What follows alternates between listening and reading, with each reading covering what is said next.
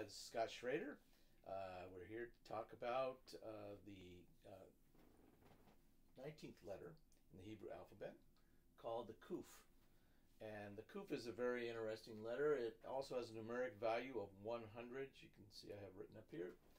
And the Qoph, the actual meaning of the word Qoph is interesting because it kind of somewhat explains one of the meanings of Qoph. Qoph means the fullness, sunrise, sunset, or time. It can actually mean neck as well. And what we see here in Qoph, this word actually means neck, the word Qoph. And the first letter would be the fullness. Think of it as the fullness. And the vav, it puts things together, so of, and then the mouth.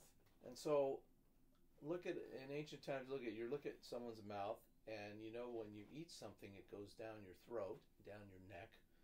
And so the throat, the neck, is the fullness of the mouth.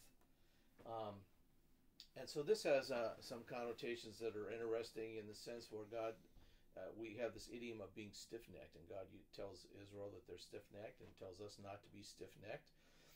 And so what happens when you're stiff-necked, it's kind of, you have this visual, concrete language, right? It's visual. You set your jaw and you stiff your neck. I'm not going to do. I'm rebellious. I'm going to be against you. I'm not going to do what you want. And so it has that idea that of this fullness of the mouth, the neck. And so it does mean fullness. It also means sunrise and sunset. At different times, the letter had slightly different meanings, but they're very similar in some sense, and we'll get to that. And time has to do with time. So obviously, sunrise, sunset has to do with time. And it has to do with the fullness, because you had the fullness of the day from the sunrise to the sunset. The sunset denotes the fullness of the day. The sunrise denotes the beginning or a beginning of time. And so we have this idea of fullness. So it has to do with ripe fruit. The original symbol, and this fruit would fall off the tree. So it's the fullness of the fruit. It's the fullness of time for the fruit. There's a particular time when when the tree sheds its fruit till again it gains new fruit, and that corresponds with the sunrise and the sunset. And so you have this time, this fullness, and this ripe fruit. So let's talk about holiness, because holiness is one of the main ideas with this letter. In fact, many rabbis would say that this letter symbolizes holiness. And there's the word Kadesh. Kadesh means to be set apart or consecrated. And so the idea with the letter here is you have this fullness, you have this neck, you have an entrance of consummation. And so there's the fullness of the entrance of being set apart or consumed. When something is consumed, it becomes part of that other thing. And so when you set something apart for somebody, that thing has now become part of that other person, so to speak. It relates to them. And this letter also can mean to divide in half. So it's divided. It's set apart.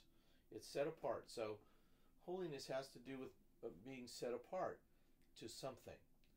Now, God is set apart in a way that no one else can be set apart. He exists and we're all created. So it says that he has life in himself, and he gave the Son, or Yeshua, to have life in himself. And no one else has life in themselves. Yes, God has given us life ongoing through eternity, but he has always been. He just has always been. I mean, that's a hard concept for us to grasp, because we really can't grasp it in our in this body, in this finiteness. We don't. We have no perception of it, really. We can talk about it in a nebulous way, but we really don't know what that means in reality. But we will kind of taste that in the future. We'll enter into eternity ongoing, and so we'll taste it. But and we have in some sense already done that as we have received the Lord into our hearts. But God has always been. So he's separated from all creation. He's separated from everything that's created as the creator, as the one that's always been. And so he's holy in a way that we can't be. And he tells us, I am holy, so you be holy. You be holy. Now you be set apart. You be distinct. You be different.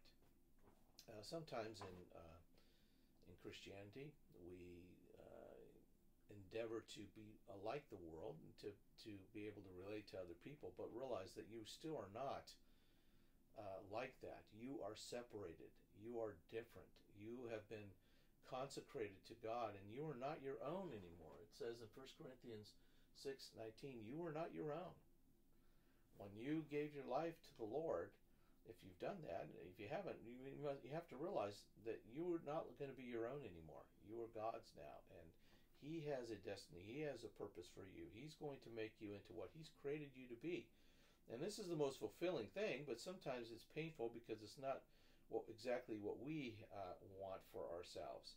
Or I would say we think we want for ourselves. But what God wants for us really is the most fulfilling thing that can be for us, because that's who we are. That's how we were made. We were made to be that thing that He is bringing us into. And so we can cooperate with the process, which makes it a little easier, or we can be stiff-necked and fight against it.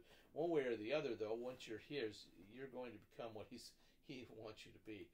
I think the flowing with Him is much easier, to get in step with Him, as Paul puts it, to get in step with Him and what He desires for you. And so I just want to encourage you today, you are not your own. So live that way.